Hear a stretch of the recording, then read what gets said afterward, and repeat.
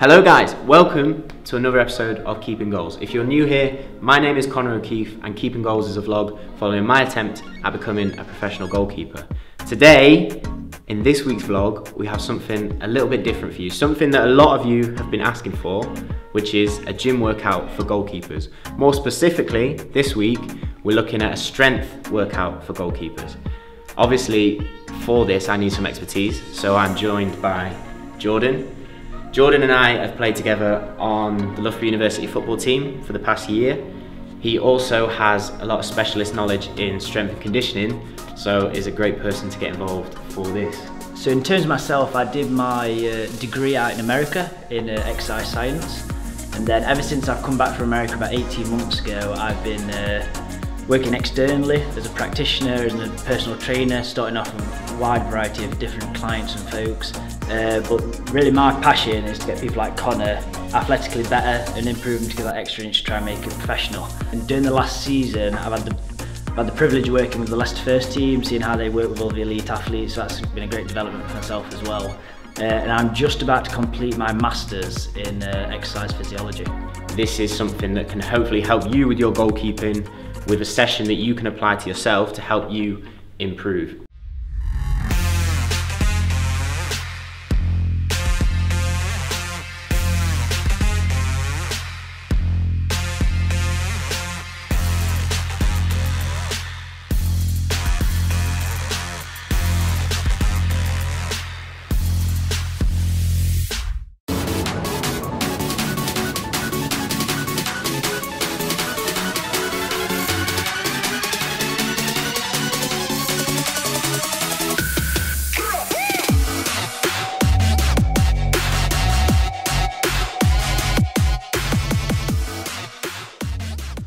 What's the focus of the strength session for today?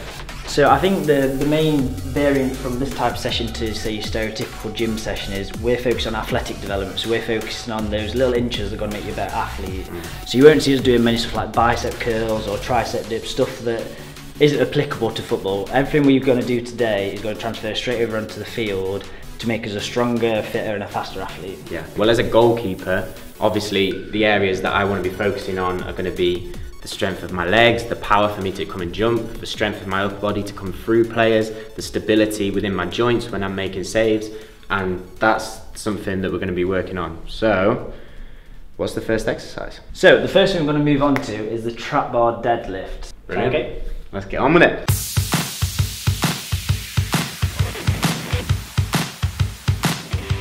Come into a squat position. I want to keep his chest nice and high, keep that back nice and flat, and really try and activate his glutes and the back of his hamstrings. He's going to reach down for the bar in this position, trying to keep looking forward, because if he doesn't look forward, that's when you can put a bit too much stress on your back. So from this position, putting a lot of force straight through the soles of both feet, all I want you to do from this position, keeping arms locked out the whole time, push through your heels all the way up to the top, extend those hips at the top. And basically what this is really going to work on glutes, hamstrings, quads, all those major muscle groups you really need for goalkeeping to drive that strength. You're going to drag up, nice, and lower down nice and slow. So each time Con's going to reset at the bottom and bring it all the way back up to the top. Go nice and controlled up and down. You see Con staying nice and stable, nice and controlled, especially in the top half. Keep that back nice and flat, so there's no pressure going through that lower back. So for this exercise, we're looking, depending on what the weight you're using, we're going to look between 8 to 12 reps. So the heavier you go, obviously the less reps you perform. Really good goal. But you'll start really feel that burn, especially in that glute and the hamstring area, driving up and down.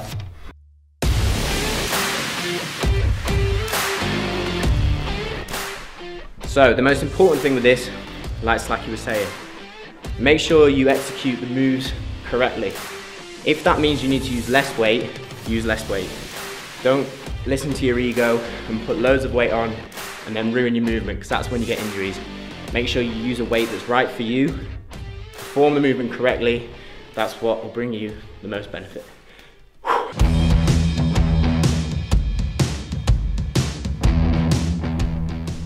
So the next movement here that Conor's doing is the RDL. So the main principle of the RDL as you'll see here as Conor's doing it, is to really try and make these hamstrings long and strong. So that's the main running theme that runs with the hamstring. So main reason we really try to primarily work the hamstrings is, number one, the amount of hamstring tears and ruptures you have, especially in football, is very, very high. So we really want, so in terms of injury prevention, working the hamstring is very important. Also with footballers, you notice that a lot of them are very quad dominant. So the asymmetry and imbalance between the quad and the hamstring is usually generally high from all the kicking and all the leg extension. So what we really want to do is really work on these that maybe don't get enough work when he's out on the field. So the movement he's performing is the RDL. So how Conor's going to do it, as soon as he comes back up to the top of the movement, nice straight body, he's going to act as though he's rolling the bar down his legs, soft bending his knee, pushing this bum back, keeping his back nice and flat. As soon as he gets to the bottom of the movement around here, he'll feel a bite in the back of his hamstring. That's where I want Conor to move. Nice control, bring it back up to the top. For guys who maybe aren't as flexible as Conor, who haven't got the same range of motion, they might not be able to bring the bar all the way down to the floor. And this way, if Conor just comes a bit higher here, this might be your limit. But you notice he's still got his back flat, scapula's retracted, and you'll notice that his hamstrings are still long and strong. So this, depending on your ability level, depending on how low you can go and how high you have to stay.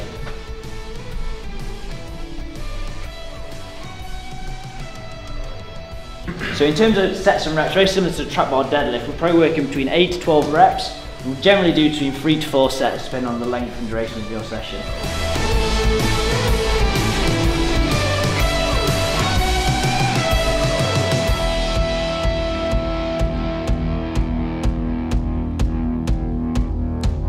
So with all of these movements and exercises, we're working for 3 sets between 8 to 12 reps.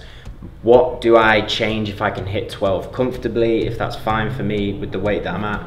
So in terms of the overload principle, what we're really looking for, if you can perform, let's say you can perform 8 reps very comfortably, that's when you pretty much stick with the same weight, but you might try and get to the 10, the 12 marker. Yeah. But say as soon as you're at the same weight, you get to that 12 mark, you're hitting that comfortably, that's when it's time to add some weight on, and then you start back at the bottom of the food chain, really, so you start back and try to hit the 8 reps. But I always say, in terms of rep ranges, the last couple of reps should be a bit of a struggle. Yeah. Obviously form still being right, but I always think that by this 8th rep or by this 12th rep, whichever number you're aiming for, like, the last one you can do is physically the last one you can do before you take a breather. Yeah. What's the next exercise? What are we moving on to now? Perfect. So the next exercise here is the glute bridge. So this is really working on this posterior. So this is really working on this hip thrust motion through here and really trying to work on these glutes. So we're going to start in this position. Make sure a bench is placed behind you. And make sure the plate's placed on the bar before, just so you can easily roll the bar up onto your hip region. What does help as well, if you do have a pad, just so it's less uncomfortable on the pubic bone. So you're going to bring it all the way through into this position. Legs going to be about shoulder width apart. And all I want you to do from this position, you're going to place elbow onto the bench. Take a deep breath in, raise you up to the top. And on the bench, what I want you to do is, this bench is going to position itself right underneath your shoulder blades. As soon as you're in a comfortable position, you're going to place your hands just a couple of inches outside your leg. Typically, your legs are just a little bit further than 90 degrees. Then from this position, what I want you to do, you're going to push through, extend the hips up to the top. Obviously, don't let go of the bar as I'm doing now, but what I really want you to do is really activate these muscles in here. So the hamstrings will be activated and also will the glutes. So you'll bring up to the top, lower back down. Nice and powerful on the way up. Hold for a second at the top. Nice and easy on the way down. Obviously, in terms of weight, as Conor spoke about earlier, the heavier you have it, the harder it is to push up. If you get to a stage where you can't fully extend, that means the weight's typically too high, because I really want to extend this range of motion all the way up to the top. As soon as you're finished, drop back down onto your elbows, just push the bar away, and you're all done. Elbows on here.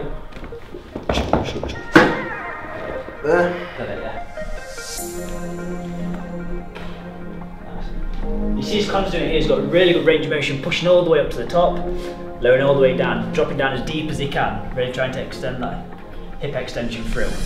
Nice. The main reason we hold for about a second at the top is really try and fire those glutes, but really try and activate that posterior chain. Nice. This one's a really powerful movement. This is a real big strength move that you can adhere into your program to really make some adaptation to the back of your body.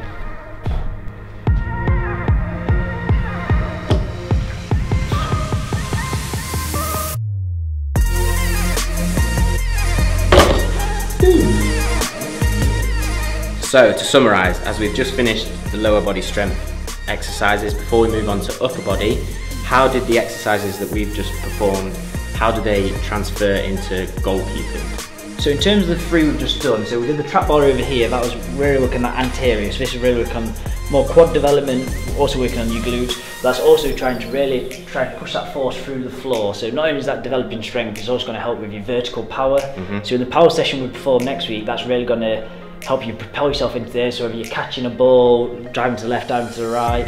In terms of RDLs, obviously it's making the hamstrings nice and strong, but it's also increasing flexibility for that range of motion. So whether you have to do it, let's say outstretching your right leg, outstretching your left leg.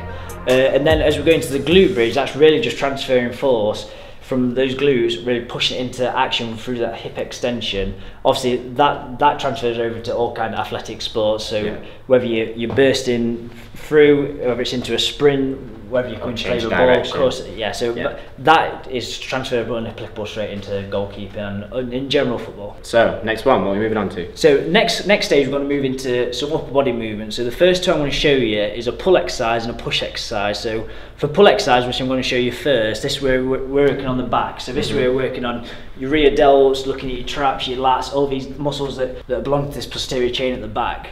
So the first one I'm going to to show you guys is a wide grip chin up. So from this position, arms going to be just wider than shoulder width apart, really trying to retract the scapula back to begin with. And then all he's going to do, when he's ready, pull himself up to the top, get his chin over the bar, and nice and controlled on the way back down. So as you'll notice, his lats are in full force, biceps working, pull himself up to the top, and nice and controlled on the way back down. So this is a really great movement, especially these areas at the back.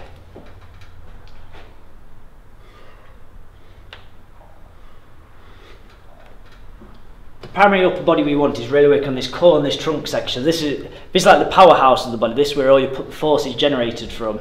So as much as triceps, biceps look good on the beach as your beach body, not as applicable to football as something similar to this, where you're really working compound movement, all these muscles along the posterior chain.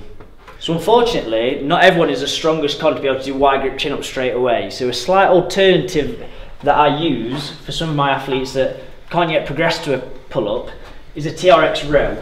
So from this position, a slight regression of the chin up, but still with the same mechanism, still working on the same muscle groups. So what I want Conor to do is going to grab onto the straps here, and he's going to walk his feet in towards the black bar at the end, as far as he likes. Good. From this position, he's going to straighten his arms out. So he's in a similar position to what he was when he was doing the chin up. But this time he's in a horizontal position. So what I want him to do for me is going to pull up to the top of the movement, hold for a second, nice control on the way back down. Very similar movement, but this time instead of having hang and having to hold his own body weight, the strap's taking a bit of a slack for him. Similar to this one with the chin ups, we're usually aiming between 8 to 12 reps as we have done for most of them, and we try and perform 3 to 4 sets. Good, and what Conor's going to do, if that is still too difficult, he's going to walk his feet more this way, keeping his heels planted on the ground, and he'll do exactly the same, but from this position. So the easier you want it to be, the more your feet are going to this direction. The harder you want it to be, the more it's going towards a vertical position that Conor's just in.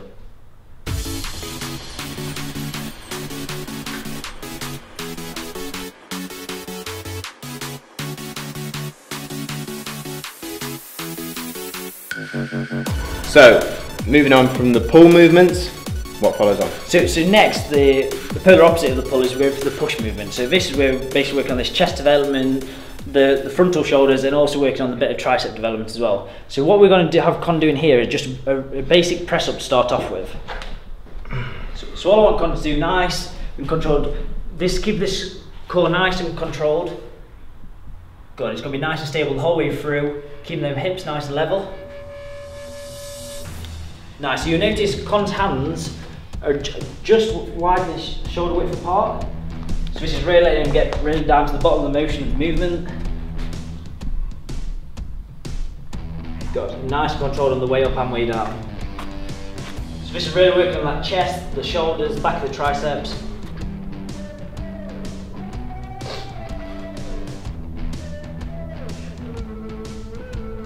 So as you can see, Conor could probably do these press ups the rest of his life because he's been doing these quite a while now and he's a good athlete. So the way to advance this, for any of you at home that have got used to press ups, is to add a weight. So this weight is going to do just below his shoulder blades in this position, This is where it really is important to keep his core nice and switched on, just so you're not putting too much pressure on the lower back.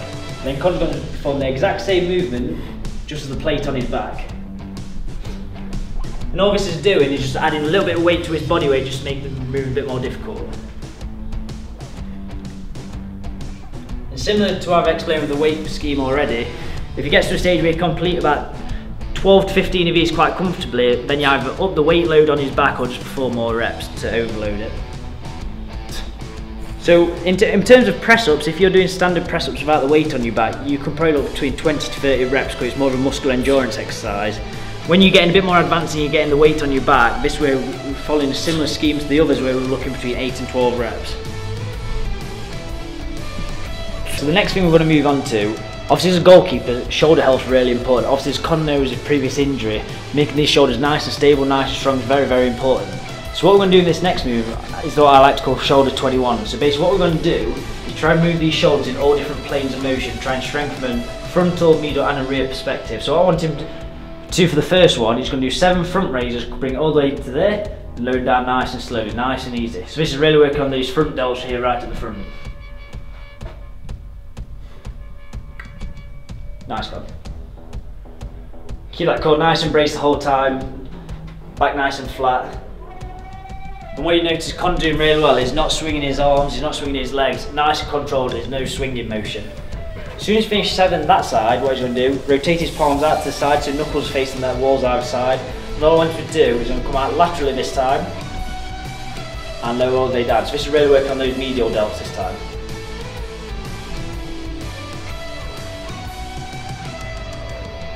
This really open up these shoulders in a plane of motion that's not really performed very often, and especially in Conor professional goalie where he's making saves like this a lot, it's really important to be strong in this position.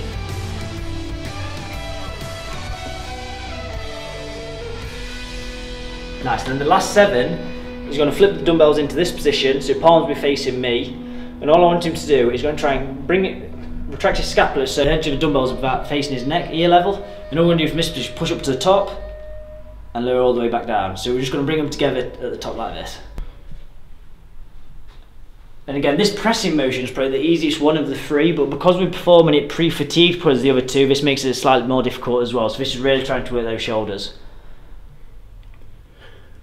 So with this one, we're working more muscular endurance because it's kind of a higher rep range. So this is where it will really start to get tough and the shoulders will start to get a bit tasty. Yeah.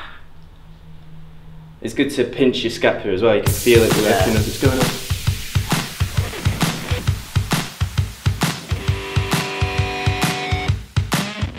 So what Conor's performing now is an upper body plank walk. So what you'll see, his body's in a plank position just as you were if you're on your forearm, but we're making it a bit more dynamic. So how he's doing is going up through the shoulder, back through and across, so he's going diagonally back and forth. So it's really working, there's a bit of shoulder stability up here, which is really working that core area, trying to keep his bum down, trying to keep it in that nice parallel shape the whole way through. So what we do, we want to work all the way up to the end of the ladder and bring it all the way back. You'll notice as you start to get a bit fatigued, this way you'll really want to lift your bum up in there to take a bit of slack off your core section. This way you really got to dig in, brace that core section, really feel the burn. And then he'll rest as he gets to the end of the movement. Woo!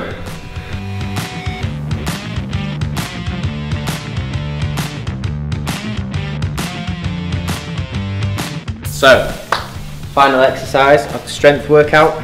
What have you got? So, similar pattern compared to the last one where we're working on that core strength again. It's exactly the same principle, this time we're working in a unilateral sense. So what we want here is Conor's going to pick one kettlebell up, and from this position, so it's almost going to be anti-rotation. So in a way, this kettlebell is going to try and drag him down this way. I want Conor to stay nice and strong here, so he's really working this oblique on this side. And he's going to gently walk, holding the kettlebell. He can hold his arm out if he wants for balance. And all I want him to do from this position is continue walking for about 15-20 metres down to the end of the platform. Nice, trying to keep nice and controlled, and you'll really feel that firing in the obliques. So this is working unilaterally, so this is working one side.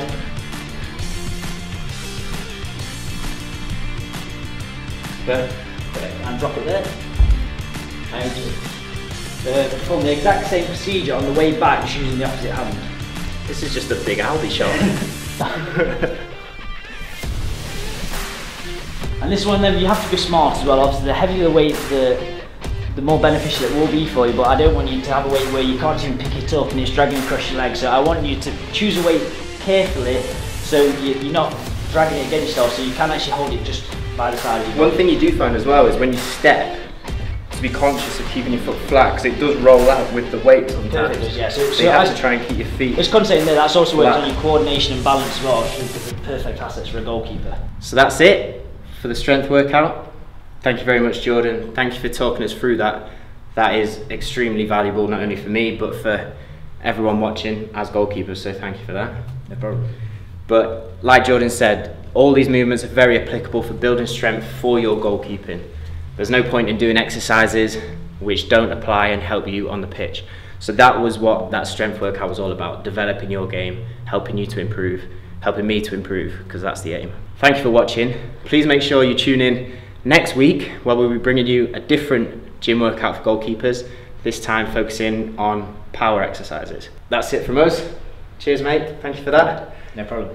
As always, please like, share, subscribe, keep the channel growing. We really do appreciate the support. Let us know how you get on in the comments. Let us know if it helps.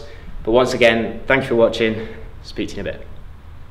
And you can stand to the side and talk me through Do you, Joe, for these ones, do you want me to actually do the demo, or what do you think?